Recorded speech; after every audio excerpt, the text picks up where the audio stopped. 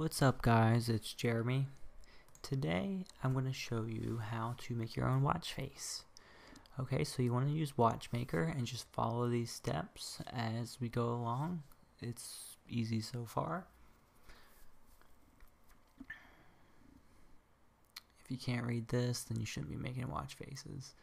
Okay, so right here you're going to be importing your file that you already made. You can do this in Photoshop or even MS Paint if you wanted to. You can make it as simple or as complex as needed.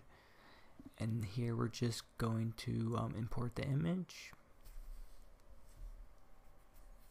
and just continuing the import process. There's a lot of steps broken down, so it's very easy. Okay, and once again just importing the image. And I do want to say thank you to a user on Reddit. I found all these images in the Android Wear Reddit, so shout out to them. I'll put a link in the description. And this is where you're just adjusting the XY offsets and everything. You can play around with it to make it look however you like.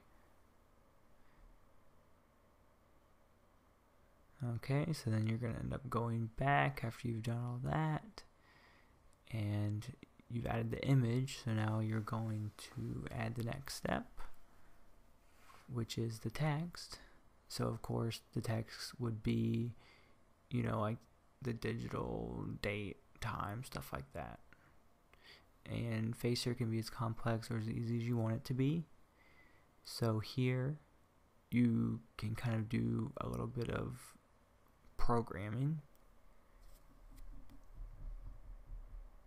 and based on what you want to do, you put in certain symbols. There's really good documentation on Facer's website, so check that out if you want to get more into it.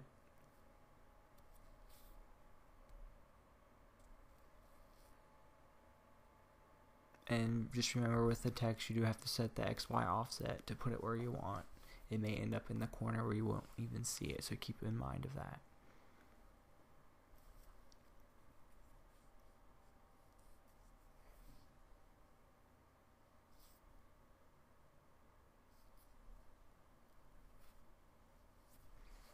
And as you can see, this tutorial is really simple, just showing you how to do it.